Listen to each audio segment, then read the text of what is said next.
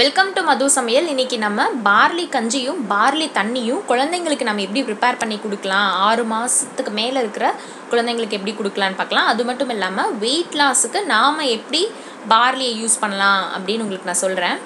Barley வந்து பார்த்திங்கன்னா கோதுமை மாதிரி தான் இருக்கும். இந்த மாதிரி குண்டு குண்டாக குட்டி குட்டியாக இருக்கும்.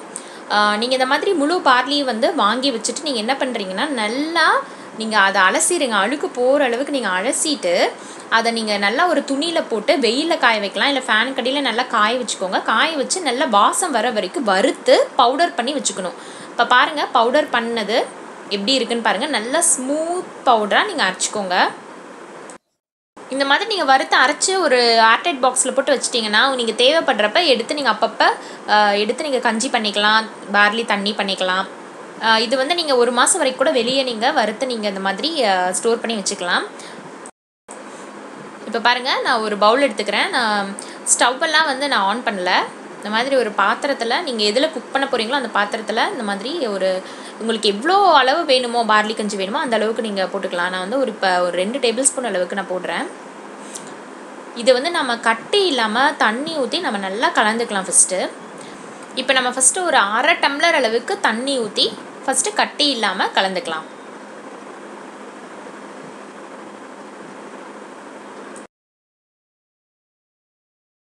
பாருங்கள், கட்டி இல்லாமல் நல்லா கலந்தாச்சு. இப்போ நான் 1 டம்ளர் அளவுக்கு சேர்க்குறேன். மொத்தமாக ஒரு 1.5 டம்ளர் அளவு தண்ணி நான் சேர்த்துருக்கேன். இப்போ நம்ம ஸ்டவ்வை ஆன் பண்ணி குக் பண்ண ஆரம்பிக்கலாம். இந்த கஞ்சியை நல்லா மீடியம் ஃப்ளேமில் வச்சுக்கோங்க. அப்பப்போ இந்த மாதிரி ஸ்டிரர் யூஸ் பண்ணி நீங்கள் வந்து ஸ்டிர் பண்ணிங்கன்னா கட்டி இல்லாமல் இருக்கும் உங்களுக்கு. இப்போ பாருங்கள், நான் வந்து ஒரு வாழைப்பழம் நல்லா பழுத்ததை வந்து இது குக் ஆகிற டைம்லேயே சைடில் வந்து நான் நல்லா மசிச்சு வச்சுக்கிறேன் கையிலேயே.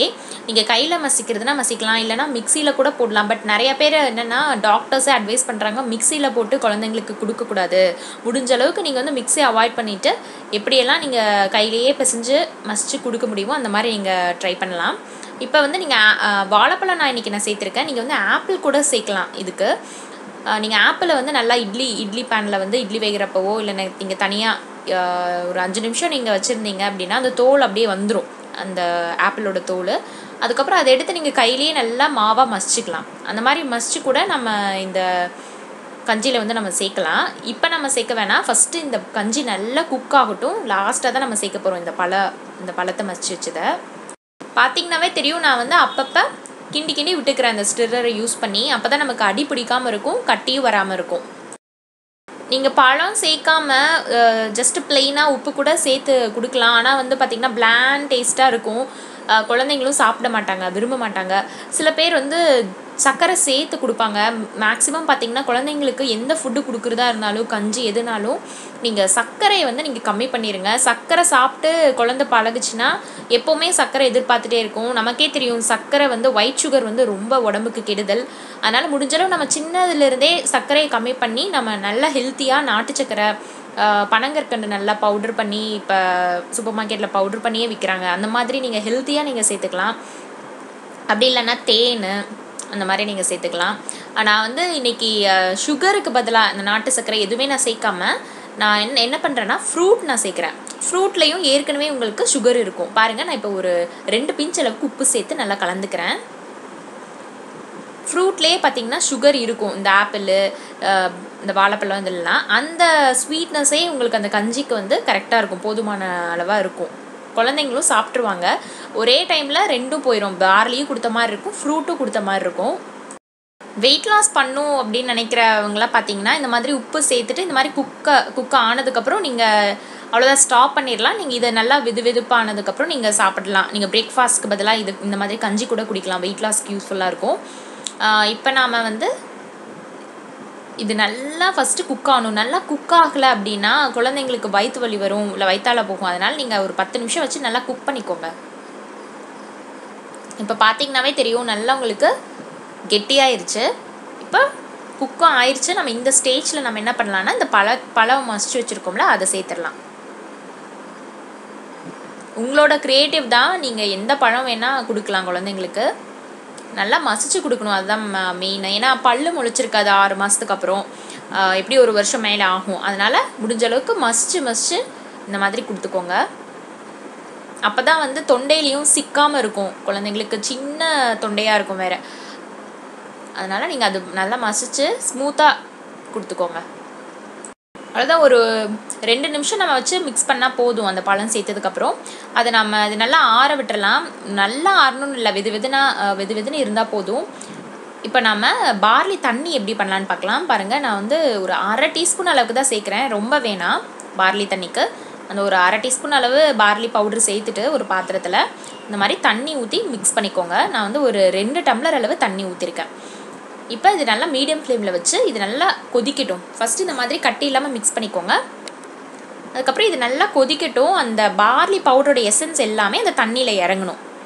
அதுதான். ஒரு 5 நிமிஷம் வச்சுருந்திங்கனாவே உங்களுக்கு நல்லா குக் ஆயிரும். குழந்தைங்களுக்கு வந்து ஃபீவர் எப்போவாது வந்துச்சு, இல்லை ரொம்ப டல்லாக இருக்காங்க, உடம்பு சரியில்லை அப்படின்னா நீங்கள் என்ன பண்ணலான்னா இந்த பார்லி தண்ணி வந்து குடிக்கலாம். இந்த பார்லி தண்ணி குடிக்கிறதுனால அவங்களுக்கு எனர்ஜி பூஸ்டராக இருக்கும். நல்ல எனர்ஜி அவங்களுக்கு கிடைக்கும். அதே மாதிரி காய்ச்சல் அந்த மாதிரி சமயத்தில் இந்த பார்லி தண்ணி குடிக்கிறனால அவங்களுக்கு யூரின்லேயே அந்த கிருமி எல்லாமே வந்துடும்.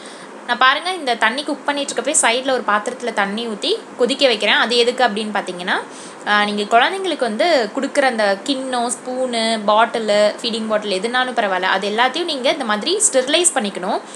எப்போவுமே குழந்தைங்களுக்கு அப்படின்னு தனியாக கிண்ணம், ஸ்பூனு, பாட்டிலெல்லாம் யூஸ் பண்ணிக்கோங்க.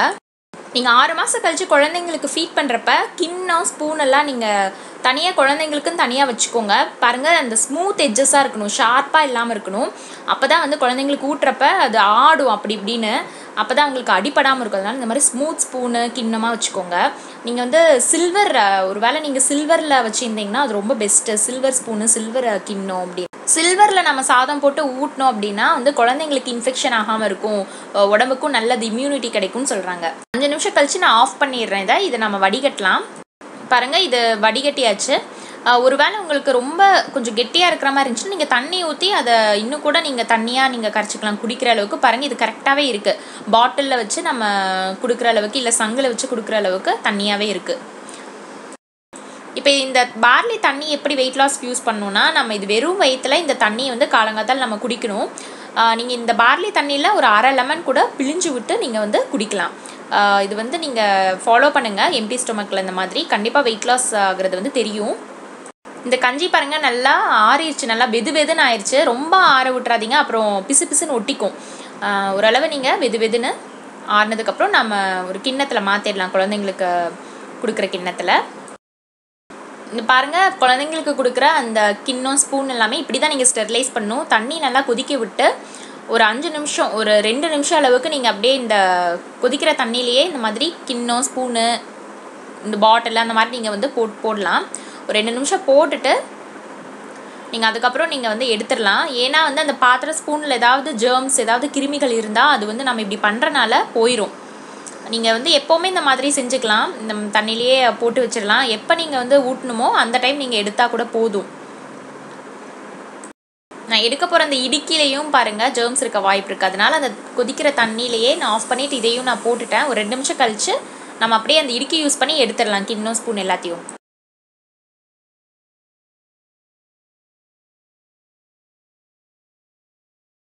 அடிச்சதுக்கப்புறம் இது நல்லா சாஃப்டாக தான் இருக்கும். நீங்கள் சாப்பிட்றலாம், இது வந்து வேஸ்ட் பண்ண வேணாம்.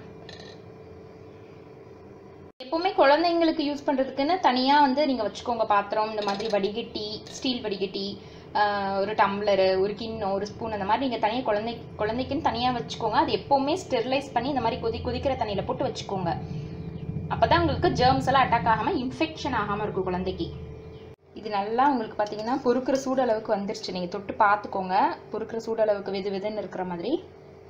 பார்லி வந்து ரொம்ப உடம்புக்கு நல்லது, நல்லா எனர்ஜி பூஸ்ட் பண்ணும், இம்யூனிட்டி பவரை வந்து இன்க்ரீஸ் பண்ணும், ஈஸியாக டைஜஷனும் ஆயிரும், அவ்வளோ ஒன்றும் அலர்ஜியும் இருக்காது.